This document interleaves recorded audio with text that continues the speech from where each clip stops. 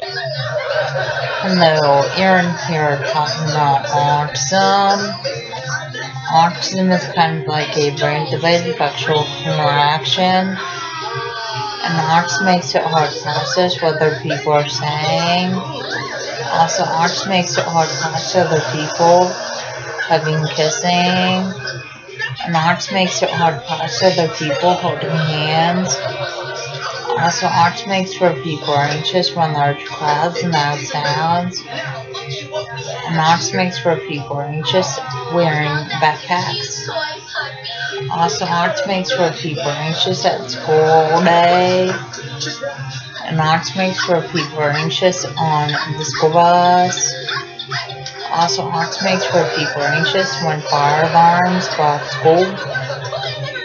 And autism makes for people are anxious eating lunch in the school cafeteria.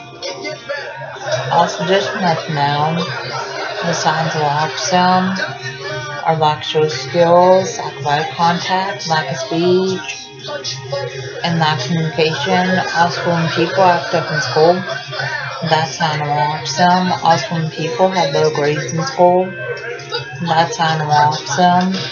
Also, when people stim in school, that's a sign of autism.